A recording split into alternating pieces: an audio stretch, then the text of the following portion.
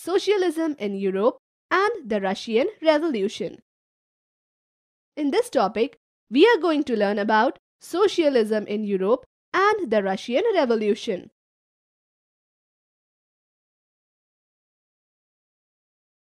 After the October, Europe was totally changed. Bolsheviks were totally opposing private property. At the time, industries and banks were nationalized. The government took over ownership and management. The Bolshevik Party was renamed as Russian Communist Party, Bolshevik. In November 1917, the Bolsheviks conducted the elections to the Constituent Assembly, but they failed to gain majority and support.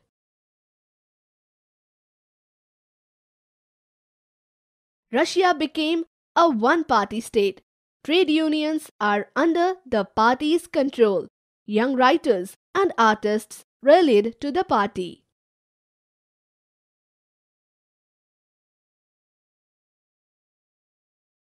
The Civil War. The leaders moved to South Russia and organized troops to fight with the Bolsheviks. The Reds, the Greens, Socialist Revolutionaries, and the Whites, pro-Tsarist, controlling of the Russian Empire.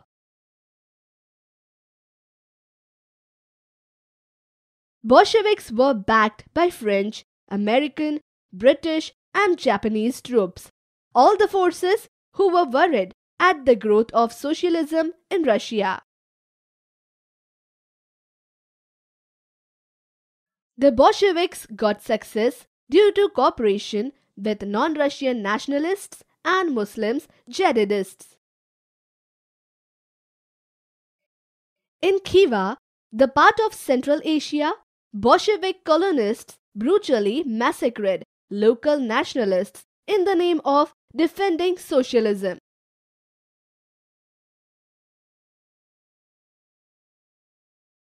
Making a socialist society.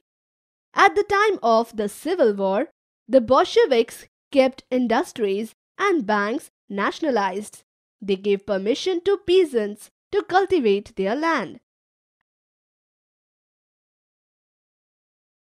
A process of centralized planning was introduced in Russia. Centralized planning led to economic growth. Industrial production increased between 1929 and 1933 by 100% in the case of oil, coal, and steel.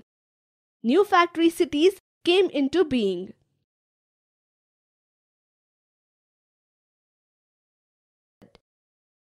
Schooling system was well developed for women. They were also supported by their families. Cheap public health care centers were built. Living quarters were set up for workers.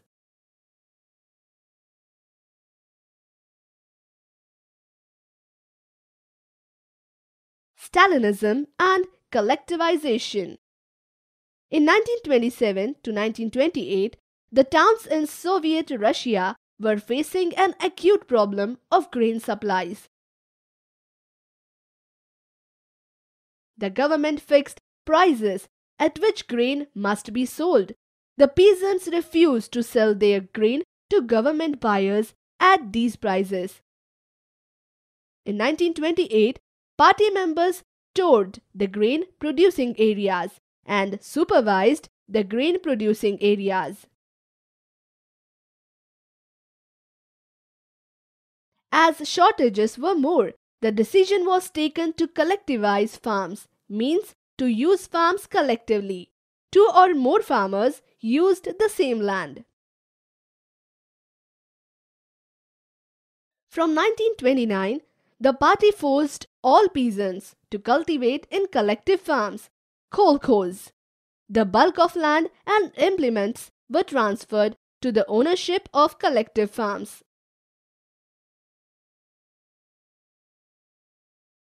Stalin's government allowed some independent cultivation, but treated such cultivators unsympathetically. In 1939, over 2 million were in prisons or labor camps.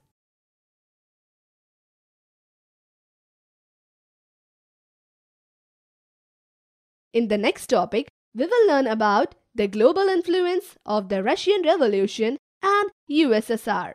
That's all in this topic. Keep learning.